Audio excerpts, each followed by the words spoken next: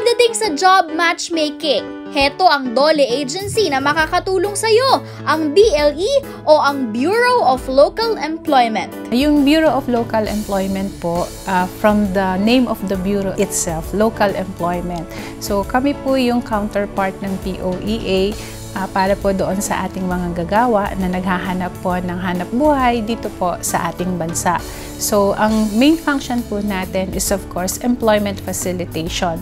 Pag sinabi po nating employment facilitation, merong tatlong areas po yan. So, yan yung pagbibigay po ng tamang impormasyon about the labor market. So, supply and demand. Ano po yung mga vacancies na open po sa ating mga job seekers at ano naman yung klase ng skills na meron yung mga naghahanap ng trabaho. The other function po natin is yung tinatawag po natin na policy and program development. Kami po dito sa Bureau ang nagbabalangkas ng mga pulisiya para po doon sa mga local recruitment agencies. So bago po makapag-recruit ang isang ahensya, kailangan meron po siyang license being issued by our DOLE regional offices. Finally po, doon po sa ating public employment services, katuwang po doon sa ating referral and placement system, yun po ang ating mga public employment services. Nationwide po, kami po yung nag-train ng ating mga PESOs na tinatawag or public employment service offices para sila naman po yung maging katuwang natin doon sa employment facilitation at the local level. Malaking hamon sa mga bagong graduate ang makahanap ng trabaho, lalo pa ngayong panahon ng pandemya. Minsan, mahirap maghanap ng trabaho lalo na pag fresh graduates.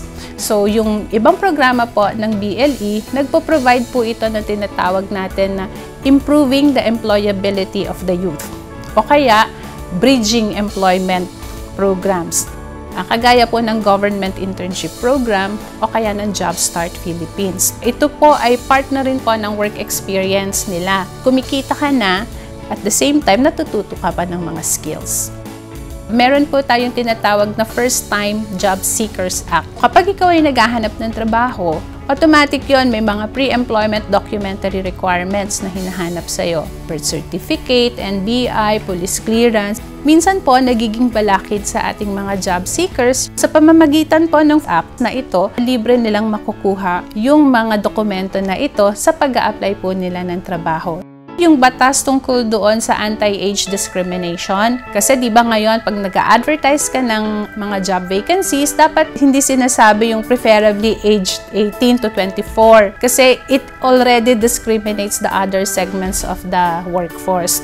Kung gustong makipag-ugnayan sa BLE, narito ang tamang tulay. Sa atin pong mga job seekers, huwag na po kayong pumunta dito sa National Capital Region o kaya dito po sa DOLE Central Office. Pwede po kayong magtanong sa pinakamalapit na Public Employment Service Office na matatagpuan nyo po sa bawat syudad, bawat munisipyo at bawat probinsya po sa inyong lugar.